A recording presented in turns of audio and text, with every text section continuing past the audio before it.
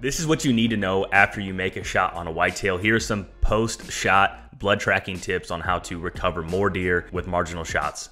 Everything you do as a hunter, from the front of the deer to the back of the deer, has a consequence. Sometimes it's a good consequence and sometimes it's a bad consequence. So shot placement is critical the whole way, because there are no two shots that are created equal, because there's so many factors: the bow, the arrow, the broadhead, the angle, the distance. I mean, all this stuff creates a different scenario. And yes, there's some similarities, but that's why you kind of have standards. Okay, if I hit here and I'm unsure, I'm going to wait this long.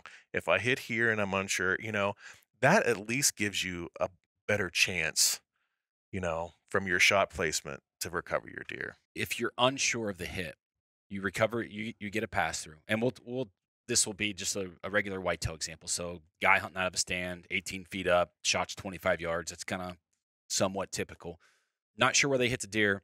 They get a pass through. They're able to recover the arrow. So they're looking at their arrow post shot, trying to identify where they hit based on the blood on the arrow. Walk through some examples, like bright blood, bubbly blood, dark red blood. Sure. And what that means. Sure. So the farther up front you are, of course, a better chance of a lung shot. You get that nice pink frothy blood. And I think it's important to define froth. Froth is different than bubbles. And that's important to know, because if you shoulder shoot a deer and that deer is able to get air under that scapula when it's running, the blood mixes with all that, because the scapula isn't permanently attached bone to the whitetail, right? It's that big blade, and it's going to just keep moving over the rib cage there. It sucks air and it creates bubbles. And so people think, oh, I got this great blood, I got this great lung shot because there's bubbles, and it's not. So it will be a darker blood when that happens, a lot of muscle blood that's dark, and it'll be bubbly. Where if you get that nice light pink froth, just looks like foam, that is great stuff. That's really, you got into your lungs. If you have a ton of nice red blood everywhere and it's soaked the ground, you can pretty much be sure you got some heart, and a lot of times that will be mixed together. The further you go back, the darker the blood gets. So the second you are south of the diaphragm and you're into that liver, you're now into your dark red bloods.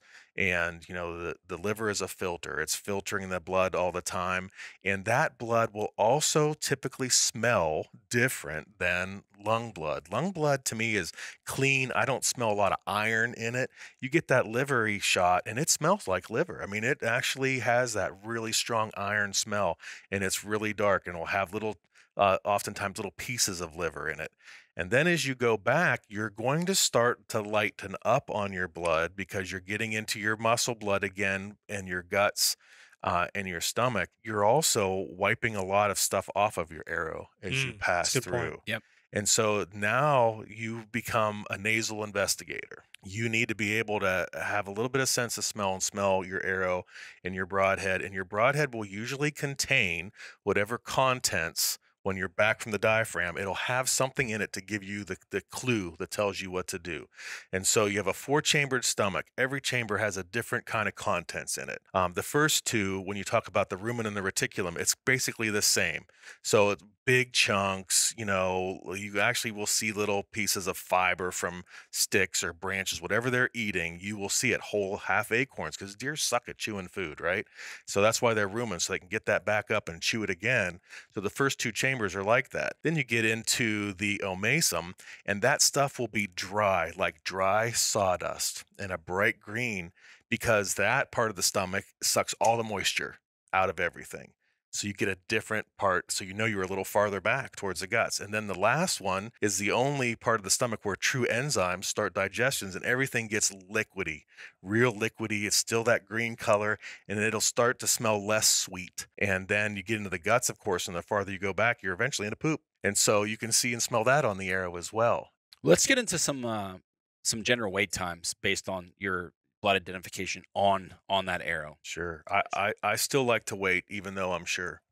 As hard as it is, I like to, if I can give myself at least an hour, I feel better, and I'm still going in cautious. I'm looking ahead, ready for a follow-up shot, even when I'm really sure. But most often, if you really hit the right spot in the heart, the right spot in the lungs, you have heard or seen the deer go down.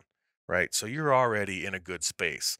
But if you heard that deer go for a long ways, then that's the longer you should be waiting. So it's a variable type of deal. And a deer will go a long, long way on one lung, a long way, sometimes hundreds of yards. What about liver hits?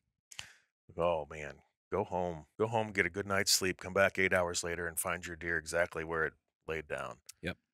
There's no doubt. I mean, liver shots are good shots, but you got to give that 6 to 8 hours window. So that's a good one where you can go home, have a sleepless night, and at daybreak go find your deer laying Yep. exactly where it was. What about I've never seen this, but again, this is, I guess, an old wives' tale or whatever you want to call it about hurt deer going to water. Is that Yeah, something that no, it's you see? baloney. Okay. I will tell you that a gut shot deer eventually may go to water because they can run if they're hit far enough back where we have no vitals involvement, they may get a fever, they'll feel sick, they may feel that water is something that'll help them. And so yes, that now becomes something that's possible. But the people that are saying every hit deer will go to water, and they won't go uphill and all these other wives tales, it's just baloney. The deer's going to go wherever it wants to go. And when they're wounded, they do different things. Uphill, downhill, through the thicket, get on off trail. People say, oh, they'll stay on the trail because it's easier walking when they're wounded. No, I mean, there's just, that's what makes tracking so much fun is all these variables that are mixed in. But water is mostly a wives' tale. It's a possibility. And the other thing is most of us are hunting around water. There's always a creek, there's always a pond, at least out this side of the Mississippi, right? Right. And so I mean, most of my hunting areas are on waterways. And so, of course, the deer just happens to die by water. But I think, as a general rule, that you shouldn't be thinking, all right, I haven't been able to find this deer. I'm going to focus only on water sources. Where's the water? Yeah, where's the closest Yeah. water? Is there any other general knowledge, tips, advice on post-shot recovery, blood trailing? I think that Cameron hit it on the head. Time is your best friend. And the more time, the better your chances, no matter what the shot is. And especially if you don't know what the shot is. It's hard as it is to do. It's best just to back out and give them some time.